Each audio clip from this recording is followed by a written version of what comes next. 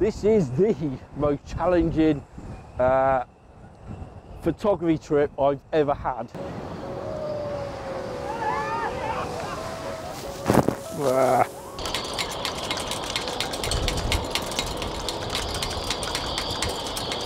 Well, good morning and welcome again to Line Regions on what is a horrendously windy day, which is a good thing for me because what I'm after today is, which I hope you can see in the background, is this. Quite, not a massive amount of swell, but the wind's picking up and really smashing the sea into the cob wall, and obviously what it's doing, especially in the distance area, is like chucking it over the top of the wall, and what I'm after is like a waterfall effect on the other side. So I've just been purposely waiting for a windy day like this to hopefully get down and take a photo of this. So I'm hoping you can hear me all right, because it is horrendously windy, and the noise you could probably, whistling noise you can probably hear, is the wind actually moving through some boats that are next to me. So yeah, it's really, really windy. I've got the Intrepid 4x5 with me. I've also got the 6x17 back, but I don't think I'm going to shoot that today. I think I'm just going to shoot 6x17.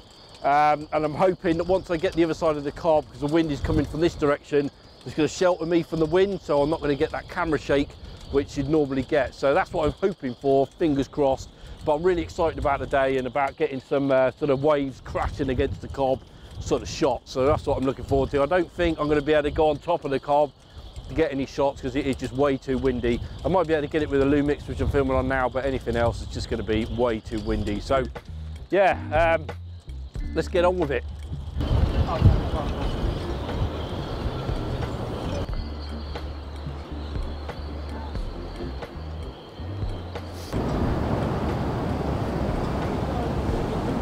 So as you can probably hear, I'm just trying to hold the camera steady. The wind is fierce at the moment, and hopefully I'll get a shot. But you can see the water just coming over the top of the cob behind me. And if I just go around this corner, I'm having to hold this with two hands. It is just absolutely mad round here.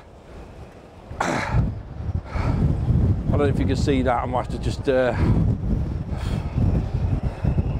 lower the shot ISO a little bit, but yeah, it is fierce out here. So I'm just trying to find somewhere at the moment to hide with the 4x5 to be able to capture something. But yeah, struggling at the moment. Whoa, it is windy, definitely challenging.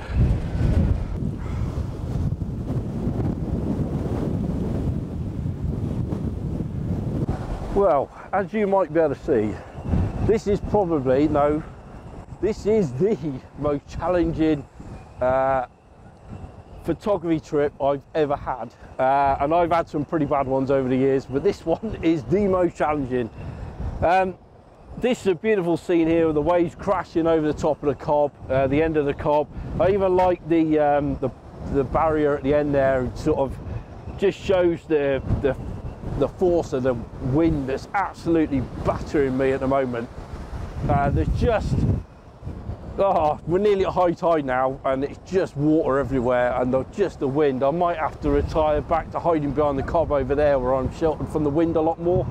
I really want to take a shot here. I've taken lots on the Lumix, so I might just have to put some video, some shots what I've taken on that, because I think it's just way too windy to get the 4x5 out and attempt a shot here. I just think that I'll lose it about 10 mile that way if I even attempted to get the thing out. I did pick a nice shot out here with the 180mm lens, looking down the towards the end of the cob there, but it's just way too windy. I am mad enough that I might just attempt it, especially with a bit of black and white. But again, the other issue here is predicting when the wave's going to come over the top of the cob. I mean, at the moment it just seems to be constant, but now and again you'll get like a real nice big wave come over the top, but I can't see them coming, and that is an issue because obviously I've only got one shot, so I can't ride the shutter and just take a burst fire like you would do with a digital camera to capture the movement as it comes over the top, and obviously then go back and pick the shot that you want from that. I've only got one shot, so trying to capture something like that just as come over, it's very difficult. But I do like the waterfall effect you get where it comes over the cob and then just sort of rolls down the other side of it. It's really beautiful. But like I say, just trying to work in this is gonna be mega difficult. But I am tempted to set up here and just see the effect that this wind is going to have on the 4x5, just set up with maybe no lens on the front at the moment, just to see how much sort of camera shake I'm going to get. You know, am I going to get a sharp image from this? Probably not. I have tried sort of cowering behind the wall just here, but then you just lose that shot that I'm looking for. So I think I'm going to just set the 4x5 up and just see how much camera shake I'm actually getting, to see whether it's worth carrying on to trying to take a shot here. So yeah, I'm going to get set up now and we'll just see how much camera shake we're actually getting.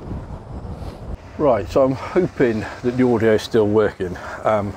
What I've done is I've actually just set up in this little alcove with a seat on it, and I've got the camera resting on the seat. I'm absolutely soaked. I was stood next to the wall and I got hit by 2 waves as they come over. So that's why my hair is an absolute mess, and it is, yeah, everything's soaked, even this camera. I feel sorry for Lumix, and what I would say about my my camera is it's definitely waterproof. So that's been well tested. It's been soaked in seawater twice now, but I think I've got a shot that might work here. So I'm going to set on my 4x5 and 250mm lens, and the protection of this sort of little alcove hopefully will be enough to keep everything dry, because one thing that is for certain is that this is definitely not waterproof. So I'm going to get set up here. I'll see you in a minute. Okay, so we've got some good swell going on now. The issue is I've got 2 people stood in my frame, so I'm just waiting for them to get out of the way.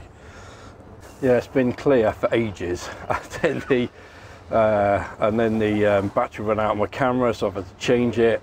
Anyway, I'll run through the settings while these 2 girls are sort of stood there. They're actually walking back this way now. So I've metered around the scene. Dynamic range has been quite a bit of a problem. It's about 6.5 stops throughout the scene. So that's the 2 girls just gone behind me.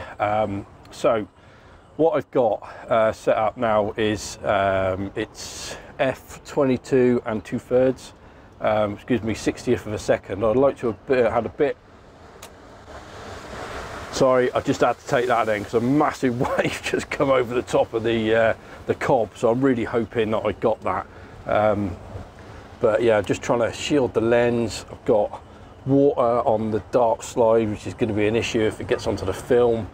So I'm just trying to keep everything as dry as possible.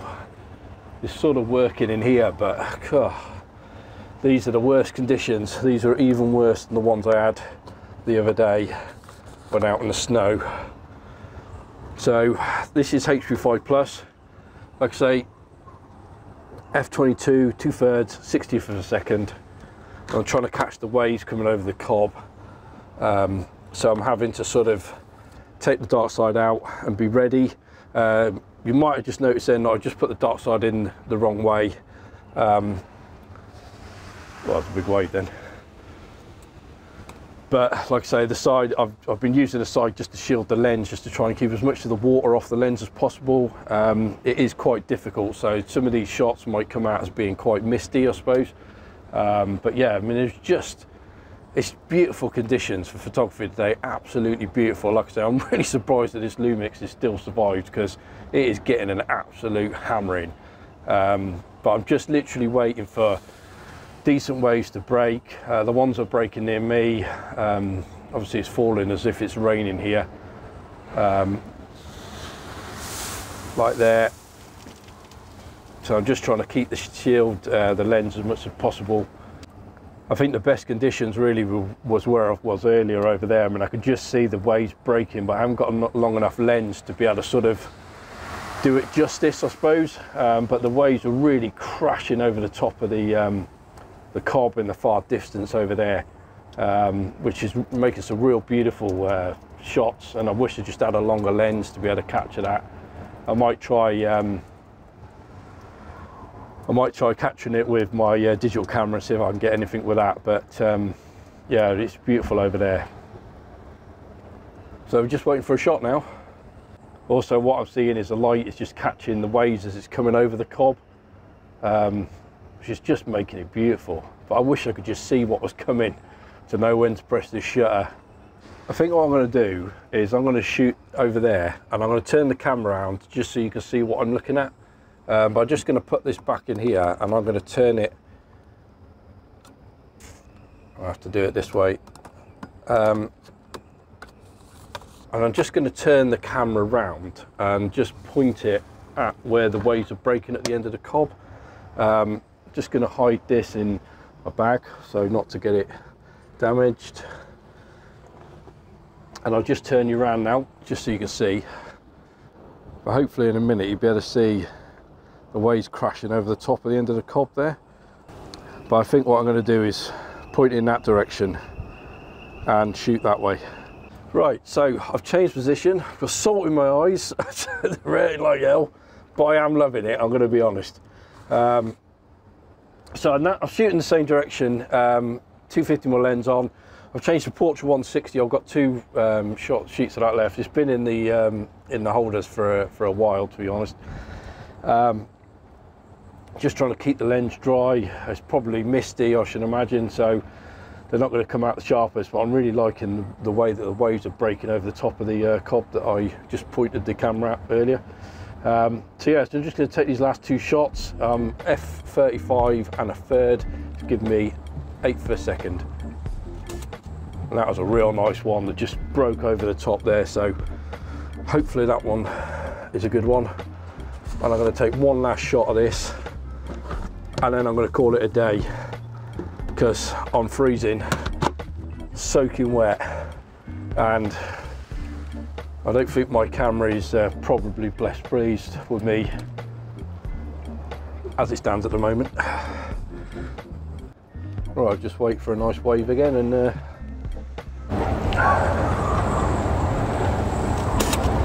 got it. That was a beautiful one. So that's it for this one, I think. I am absolutely soaking wet. I'm pretty cold, and the camera's wet. The Lumix is absolutely soaked, but done well today. It's definitely waterproof, I can confirm that. I hope you enjoyed the video. If you did, a like to it would be absolutely amazing, and a subscription to the channel would be even better. So this is, like I say, been a crazy adventure with the 4x5 today. It's definitely been a challenge with the wind and the just the spray off the sea that's coming over the wall, but hopefully the shots that you will now have seen have been good ones. Yeah, and I shall see you guys in the next one.